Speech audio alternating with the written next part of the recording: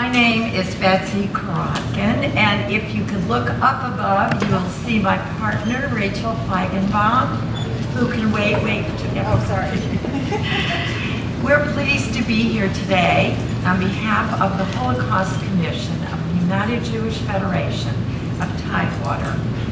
Our purpose in coming to see you and other schools is to help young people understand the consequences of hatred, prejudice, and discrimination. Often what begins with ugly words turns into ugly actions and eventually has ugly consequences. We hope that after you hear this story, you will speak up even if others around you are not. Let this personal account of a single Jewish survivor of the Holocaust inspire you to become engaged in your school community and to prevent this type of tragedy from happening anywhere to anyone ever again. The survivor stories the one I'm going to share with you, and actually all of them occurred over 70 years ago. Seems like a very long time. But sadly, in the last few years, we've seen many instances of genocide.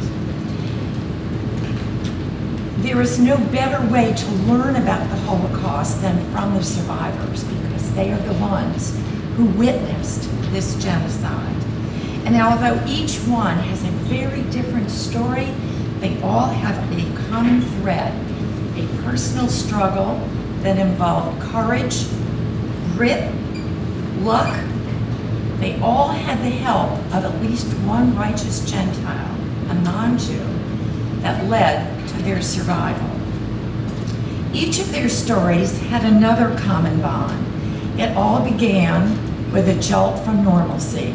Just imagine if you were sitting at your breakfast table and you read the newspaper and it says that beginning tomorrow, all people who are Protestant in Chesapeake are no longer going to be citizens.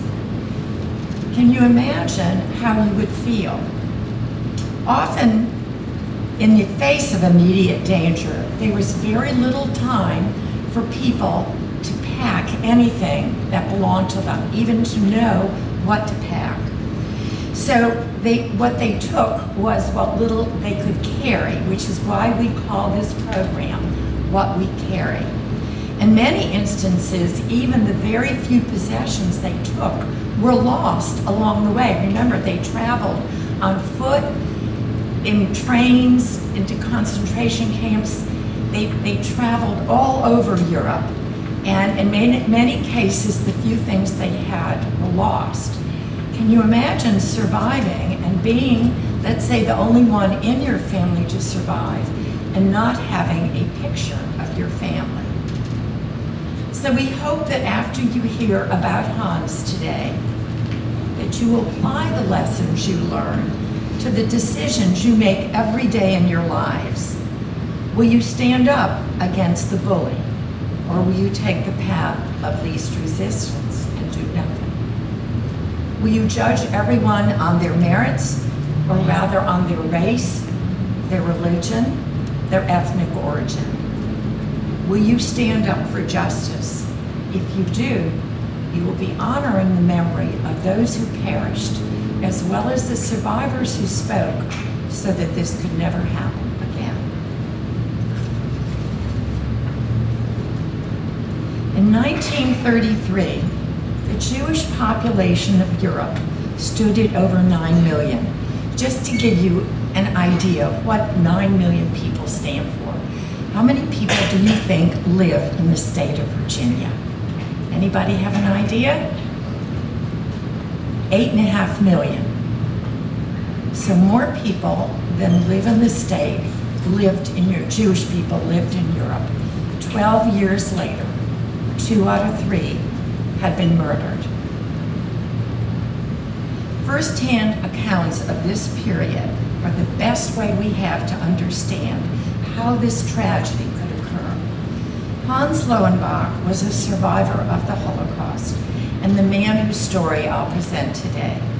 Hans passed away In 2012, he was 96. He was a very dear friend of mine, and he spoke to thousands of students like you all over the area, as well as people in the military. As Hans put it, he had the bad luck of being born in Germany in 1915. After returning home from fighting for Germany during World War I, Hans's father, Louis, settled the family in Lübeck, Germany. Louis was a successful businessman who owned department stores. However, despite Hans's comfortable home life, he was often the target of rising anti-Jewish sentiment at school, even before Hitler took power.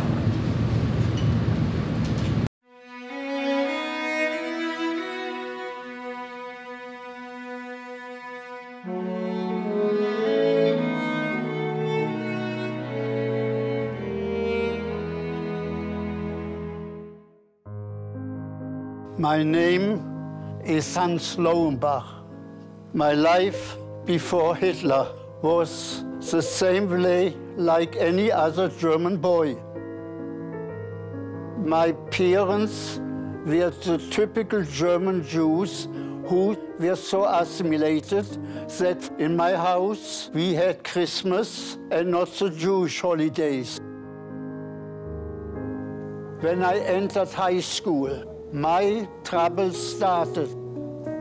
Our history teacher explained that part of the fault that Germany had lost the war was due to the international Jews. So I was beaten up by 10 boys for 3 days without interruption, saying even that it was my fault that they had lost the war. Not that everybody hated me, but they did not help me when the 10 boys were hitting me up. This was my life. So all what I could do is just work hard and make sure when I get out of high school to go into college. Heil! Heil! Heil! 1933, as soon as Hitler came to power in January, Jews who was employed by the German government were thrown out of their job.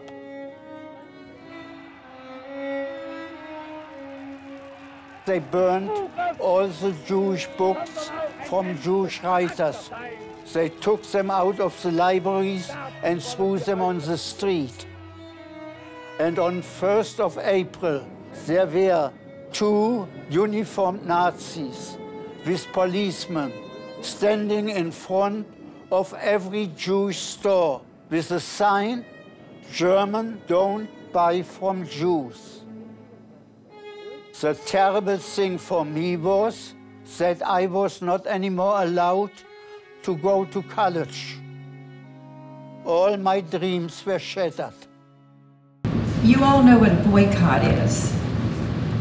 Okay, the April 1933 boycott that Hans speaks of, targeting Jewish businesses and professionals, made it difficult for German Jews to make a living.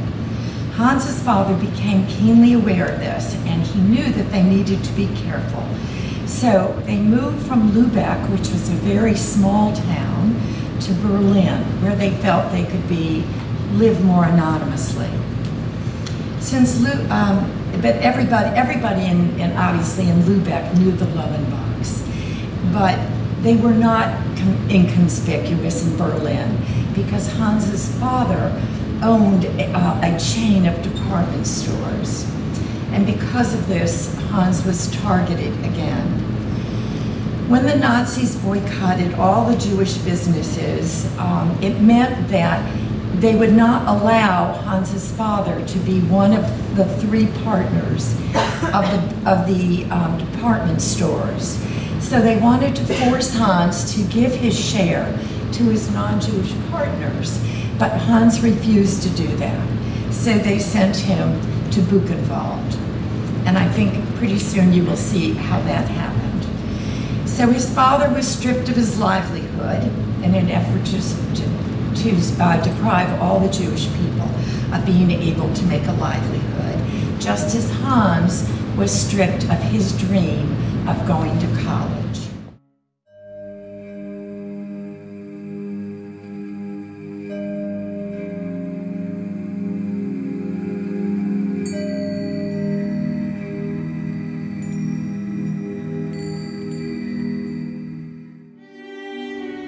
In 1934, we were sitting at the dinner table, and there was a terrible knock at the door. Two uniformed SS men came with policemen and ordered my father to come to the police quarters. He has to clear something up. So my father went and didn't come back. Half a year later, we heard that he was still alive in the concentration camp Buchenwald.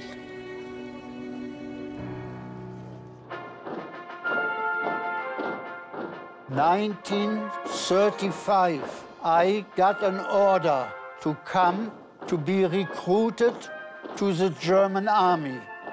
I could be for the army, for the navy, or for the Air Force. The old doctor told me, "You will join our army. Are you not happy?" Der kommende deutsche Mensch wird nicht nur ein Mensch des Buches. A day before, the propaganda minister Goebbels spoke over the radio. Eines überspitzten jüdischen Intellektualismus ist nun zu Ende. Don't tell us Jews are also human beings. Lies are also animals. So having this still in my ears, I told this doctor, "Look, I will not join the German army." And he said to me, "With us it's different." That is what he believed. 2 months later, they came, took my passport and put in it Abstammung, which meant Jewish.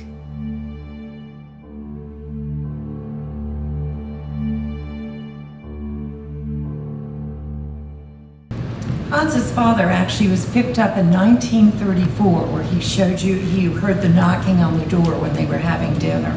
That was actually before the Nuremberg laws were even announced. So you see how early it had started. By 1935, the Nazis announced the Nuremberg laws, which stripped Jews of their German citizenship. If you were stripped of your American citizenship, you would no longer be protected by an American policeman or have any privilege that comes to you because you were an American. It also, this Nuremberg laws made it impossible for Jewish lawyers. They couldn't enter courthouses. Doctors could not treat non-Jewish patients. Jews were not allowed to ride in streetcars or sit on park benches, go to theaters, restaurants, movies, etc. Under these laws, and with his father in a concentration camp, life was becoming increasingly uncertain for Hans and his mother. They had no business, right? The father's business had been taken away. So his mother rented out rooms in their house in order for them to have enough money to eat. Hans was a gifted athlete as well as a very bright student, and he was a talented swimmer. So he had a great interest in the Olympic Games. This was 1936, and they were coming to his home city of Berlin. With the Nuremberg laws now barring Jews from participating in German life, the International Olympic Committee put pressure on the Nazi government not to promote discrimination. Hitler's government feared that the laws, the games, might be pulled from Berlin, so they eased the enforcement of the anti-Jewish laws. As a result, instead of bringing worldwide attention to what was really happening in Germany, it all got whitewashed. even though it was happening right then and there, the violence against Jews, it was on the rise, but the rest of the world wasn't aware of it.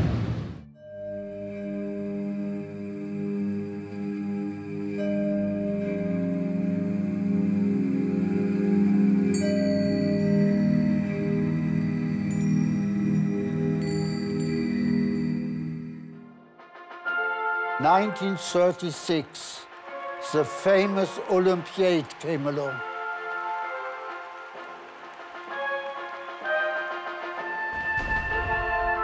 I took a lot of foreigners to the Olympiad and translated it. And I saw with my own eyes how Jesse Owens won 5 gold medals. And I saw that Hitler gave everybody the hand who made a gold medal, but he didn't give Jesse Owens the hand. I learned very fast that he not only hated Jews, but he was also a race hater.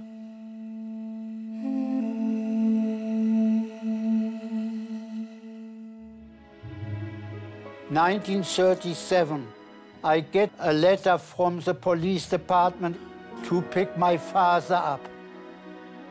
This was all I was waiting for. When I came to the police department, I saw that I had made a mistake. 10 Jewish boys my age was standing there. Then we was put on an open truck and went to the main police quarters. I knew that the truck had to stop, and I used that moment to jump the truck. And from that moment on, I lived illegal in Germany.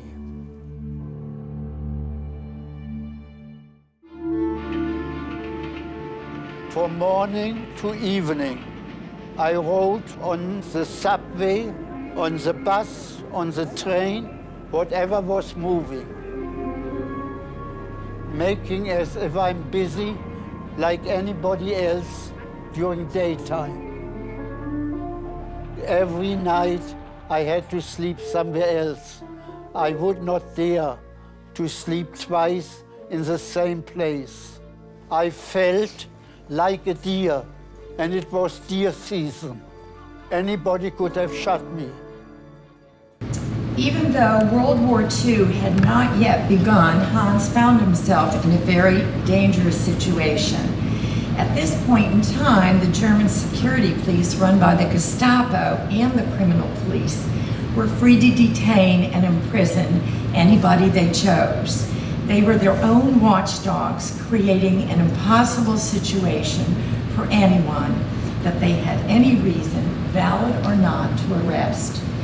In this environment, if he were caught, Hans would have immediately been sent to one of Germany's concentration camps.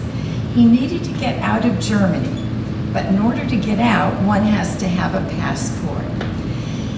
He would have to leave illegally, because he no longer had a German passport. When all else failed, because he was such a strong swimmer, he attempted an escape that few others could have tried.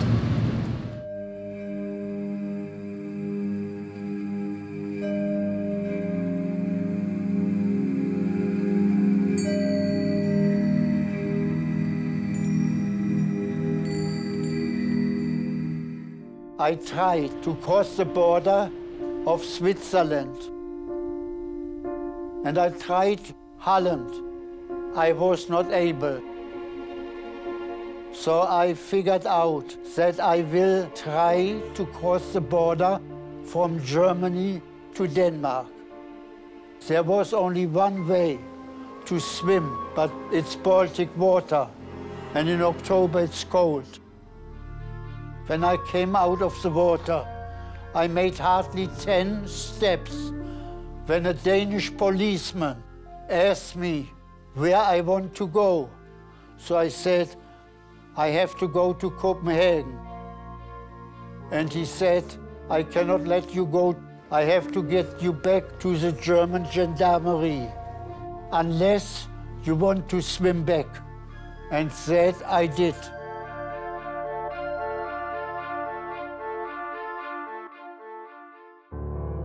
I went back to Berlin. And there, my life started again the way how it was before. I was desperate. So I sat on a bench which said, no Jews allowed, thinking what my next move should be. When an SS man, a man who worked for Hitler, called me by my first name and asked, Hans, what are you still doing here? Don't you know what we have installed for you? When I looked up, I looked into the eyes of a schoolmate.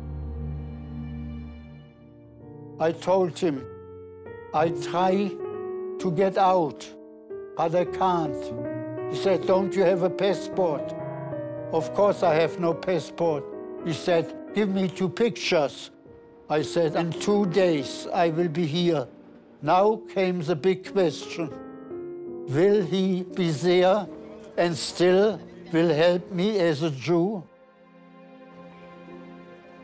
When I came 2 days later, he was there. He had a passport, he had a stapler, he had a stamp. And now I had a real passport. In my name, Hans Loewenbach. There was no doubt in my eyes. In the moment, I was a piece of home. And because I was a piece of home, I became a human being. One of the things that I wanted to make sure you understood is the reason why the Danes did not allow Hans to come into Denmark was because they had not yet been invaded by Germany.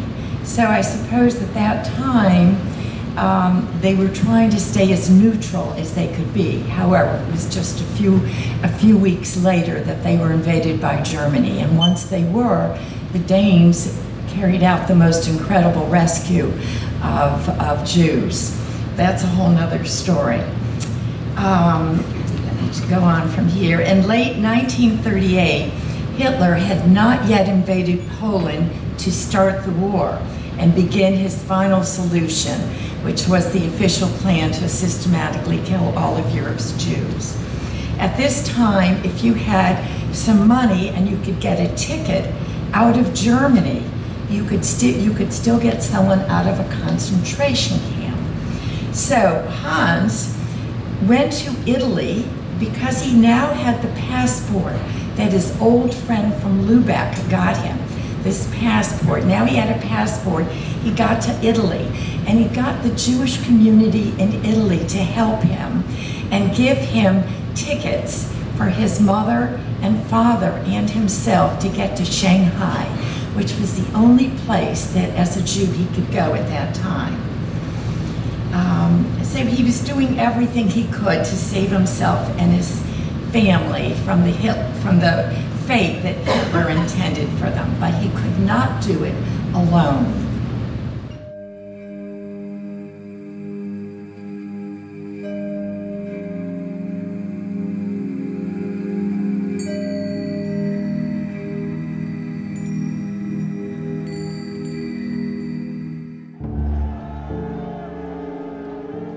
In 1938, on the 9th of November, I was on the street in Berlin when Crystal Night, the night of broken glasses, happened. It was my luck, because if I would have been home, I would have been with 30,000 Jewish men who were marched to Buchenwald, Dachau, and Sachsenhausen. The next morning, in the main paper, was the Jews had to pay 1 billion Reichsmark to clean up the mess. This was enough for me. I bought the tickets to Rome.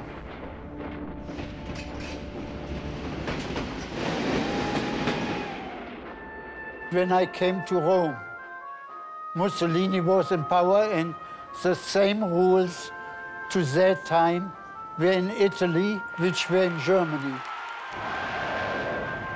I had no problem in Italy because nobody knew that I was Jewish. I looked as Italian as anybody else looked to that time. I went to the Jewish organization and asked, please, I need a ticket to get out of Germany, and said I can live somewhere. And they told me there were only 2 places open for Jews to go. One was Shanghai in China, and the other was Tangier in Africa. They gave me a ticket for Shanghai, and this ticket I sent to my mother, and I told her, please try to get the father out of a concentration camp. And believe it or not, when my father, after 4 years, came home,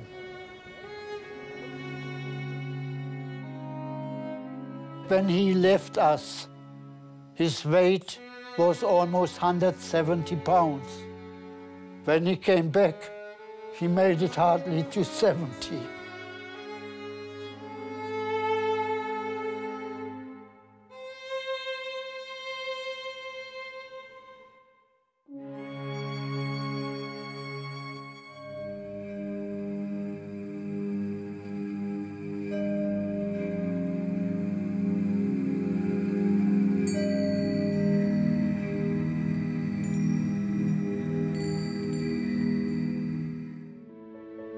The Jewish community saw that my father was not able to travel alone, so they gave my mother another ticket for Shanghai.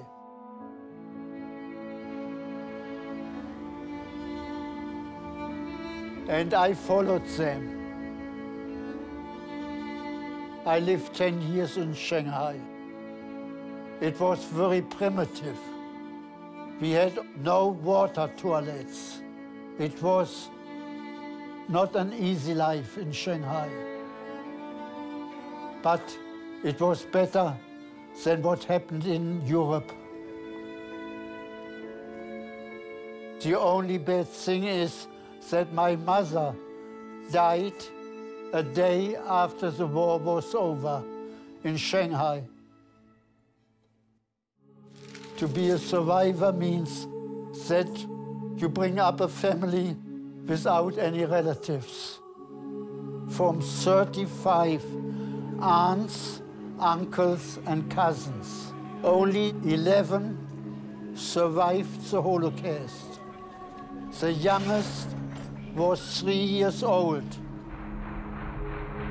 and her brother 7 years when they went with their mother into the gas chamber. I spoke about the Holocaust, even not with my children. 1956, I met in New Jersey Elie Wiesel. He made it clear to us that we have to speak about it in order that people will not forget, those people who cannot speak for themselves, what had happened to them. My hope is that people will understand that it is important not to hate. Evil does not need your help. I know because I was there when evil was ruling. The choice everybody has is to do something or nothing. Evil does not need your help, just your indifference.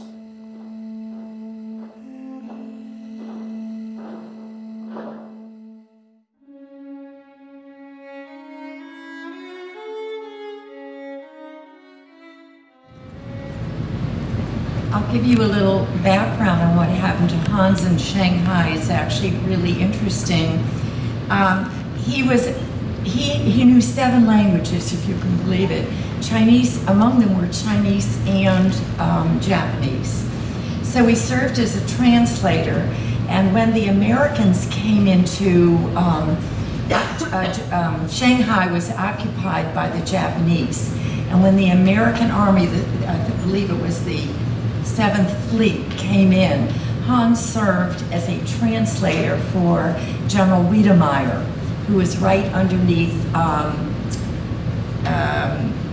General MacArthur. Let's see, what else can I tell you? He wanted to go, Hans, after the war, you could get a visa to leave, but it served for 2 people, so very often 2 people would get married who really didn't know each other very well. So Hans married one of his students so that they could both leave, and they wanted to go to Israel, but they were unable to, and they ended up in America where her mother was and father, and as it happened, she became ill and she died. Hans went back to Germany and married somebody else from Germany and had 2 more children. He had 1 child with his first wife and then 2 more with his second wife. Let's see, what else can I tell you? I think it's also interesting that when Hans came to New York, he didn't have a job. So he was also good at drawing. So he stood on the street corner with pictures that he had drawn, holding them up, and somebody came by and said, you know, we need someone to draw pictures of the shirts that we make to put in magazines and the newspaper. Would you be interested? And Hans said, of course. So he said, well, come with me, I'll introduce you to the people who own the company. So this man brought him to custom shirt makers in New York City.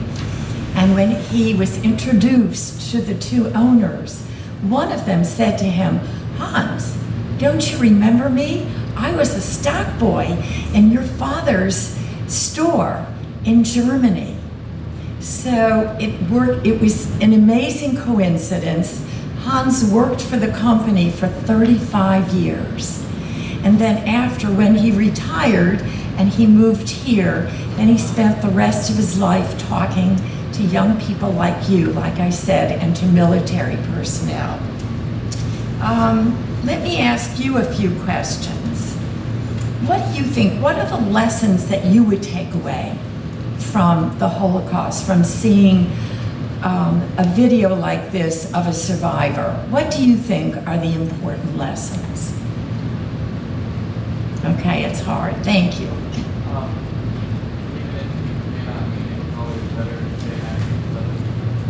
Well, that's true. It's always better to say kind words than cruel words. Absolutely. You know, cruel words often lead people to do cruel things. So, what other lessons can you learn? Yes? Speak up when you see something wrong. Speak up, speak out. Absolutely. Anything else? No? Oh, yes. Do the right thing even if it's not I'm sorry, I can't hear you. popular. Do the right thing even if it's not popular. Right, do the right thing even if it's not popular. Absolutely. Anything else? All right, well, I will tell you a couple things that I think are very important. One of them is, you know, I've heard people say, oh, this country is, before you know it, won't be this and it won't be that, and other people say, oh, we're a democracy. Nothing like that can ever happen here. Do you know that Hitler was elected democratically? Germany was a democracy, and it didn't take long for Hitler to turn it into a despotic country. So never think that because we are a democracy that we could never lose our freedoms. Always remember the importance of voting and always know who you're voting for. I think also there's a lesson in this, which is, unfortunately, I believe anyways, that there is a dark side to human nature, and that perhaps we all have inside of us the potential to become like Hitler, or to become like the people who followed Hitler. So I think it's important that we always are aware of that potential for darkness in ourselves. And also the outcome of indifference. So I hope you will always choose to act rather than to be indifferent, not to care, because it's happening to someone else and not you.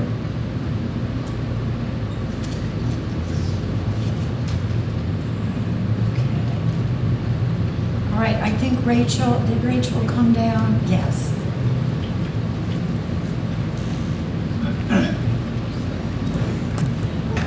Rachel is going to help us now, and we're going to look at some of the things. Hans didn't have a lot of things.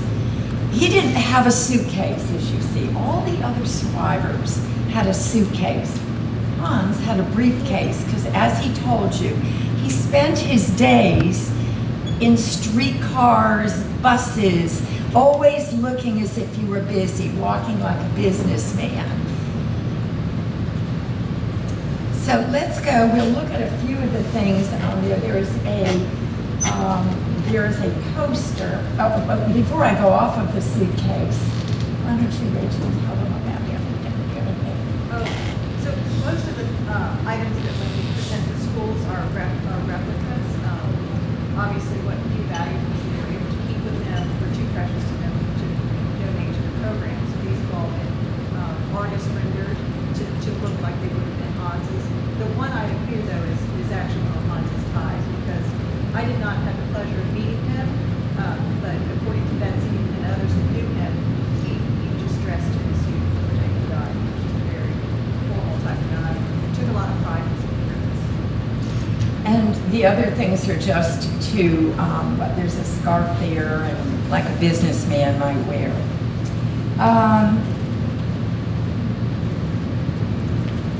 Also, the other thing I want to mention that I've forgotten, that I think is very important, I've been doing this a long time. I'm old, as you see. So I knew survivors who died. We had so many survivors here. They're all gone now. We have two left. Two left who can speak to students. But one of the things they always told me, there was no way for anyone to survive without someone who was Christian who helped them. Always remember that. None of them could have survived on their own. Also, Hans had something that almost no one else had. He had a military ID. He turned 20 on July 1st, 1935. You had to go and have your physical, and so that you could go into the German army, as you saw in the video. And so he received a military ID. That's because the local communities didn't realize what Hitler was about to do, that his plan was to eliminate all the Jews in Europe. So as soon as it came down from headquarters that was the plan, obviously they couldn't ask Jews to participate in the military. So Hans was one of the few Jews ever to have a military ID. And you see the poster there from the Olympics. And Hans, as I think he mentioned, was a translator. Here's the can of grease that he used. And you know, when we asked Hans, well, why did you wear a suit? How could you cross the Baltic Sea, swim in a suit? He said, well, what was I supposed to do? I couldn't get out of the water in a bathing suit and go around in the middle of October in Denmark in a bathing suit. So he actually swam in his suit with his grease lathered all over his body to protect him so he could keep some of the heat in his body. Unfortunately, like you saw, he had to swim back. And that was when he was desperate and he sat on that park bench, and his old buddy from Lubeck, his old friend, really saved. There was another righteous Gentile who saved his life. I think it was a 2-hour swim each way. Yes, over 2 hours. 4 hours each way. So that's why that grease was so crucial to him surviving. I'm trying to think what else. What else is there?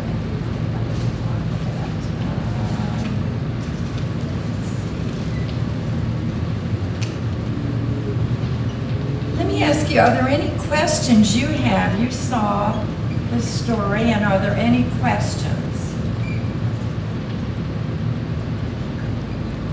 No questions, okay. You heard that his mother died the day after the war ended. That was really sad. He had a sister who was 3 years older. She made it to Sweden. And Hans's father actually followed her to Sweden, but came back to Germany many years later and died there, died in Germany. But you know, Hans didn't leave just these things.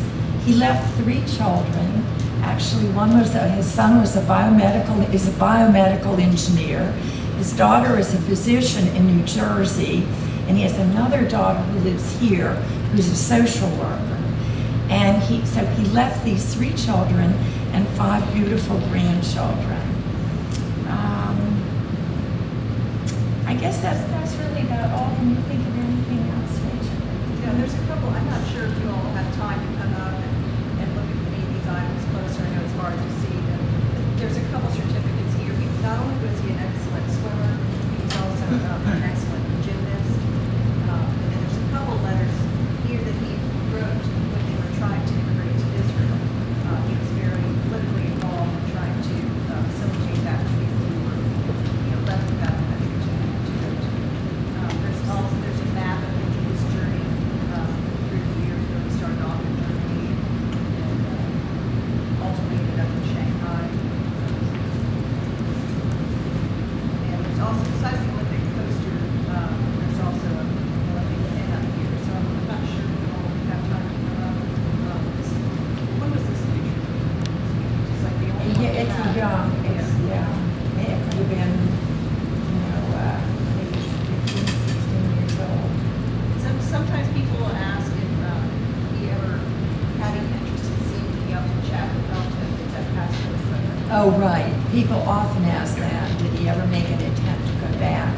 But he didn't. I think Hans said that he knew that if it hadn't been him sitting there, he would have taken that person, of course, and brought them to the Gestapo. So he saved Hans's life, but he never did seek him out because he was part of the German regime. He was part of those who made it possible for others, to be killed. So if you don't have any other questions, you've been a wonderful audience. I hope that you'll remember some of the things that you heard this morning, and always have the courage to speak out and to help someone, because it could be you one time that needs the help. So thank you very much.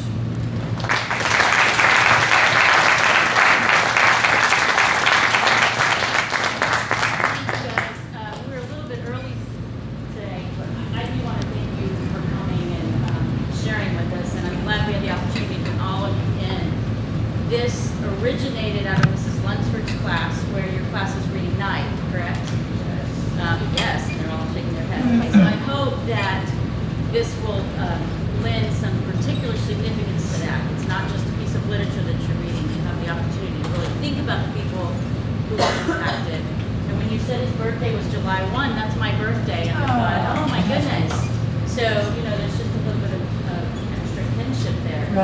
So, anyway, you guys really don't have any more questions? I'm kind of surprised, but There we go. there's one. Why did he move here? Why did he move here? Because he had a daughter here, and he thought this would be a good place to retire. And I wish you knew him. I mean, he always came out, and the students loved him. He was just a wonderful person. He went back to Germany, I have to tell you. He went back to Germany a couple times, and the last time he went back, he came back and he said to me, you know, Europe is just not the place for Jewish people to live. Even today, even when he returned, he felt that way, that America was the one place that had really made Jewish people feel comfortable and given them all the rights of all their other citizens. So, any other questions? Yes.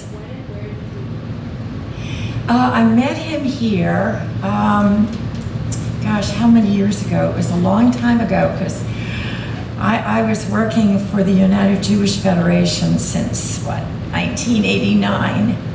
So it was probably around that time or a little bit later that I met him. And it was Elie Wiesel, as you saw, that got him to speak.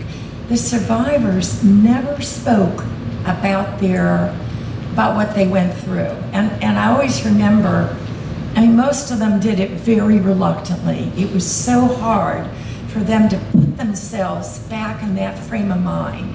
And many of them would tell me they would not sleep the whole night before they had to appear before the students. And I always felt so bad. And some of them would tell you stories that no matter how many times I heard their story, I would always break down. Some of the stories were, I can't even tell you, they were so horrible. But, what, did I answer your question, or did I get off topic here? Any other questions about Hans? No, or about the Holocaust? Okay. You all know the time period, obviously, of the Holocaust. Okay. All right, well, if there are no other questions. Well, I want to thank you again. Very well. It's a great resource, and we appreciate you coming. And if you guys are not aware, there's a museum in Richmond dedicated to the Holocaust. If you ever get up there, and something to see, something to think about. Yeah. It's not necessarily an easy thing to do. No. It is definitely something that's worth a while. And you know, the fact is that you think, why do we do this? We do this because, you know what, history repeats itself. People forget, and we do the same things again and again. You'd think that after this, there would never be another genocide. And yet, how many genocides have we had in the world since this time? It's just remarkable. So we do it so that you'll try to remember that hatred is just, and Hans said he would do this. I took him out, I believe it was 10 days before he actually passed away. He had told me he would do this to his dying day, and by golly, he almost did, because he felt that hatred was so terrible. Why would you hate somebody because they didn't worship the way you worshiped, or they were different color from you, or they were born somewhere different from where you were born? I mean, why? It just makes absolutely no sense. And he was dedicated to this mission. I'm only sorry he could not be here instead of me.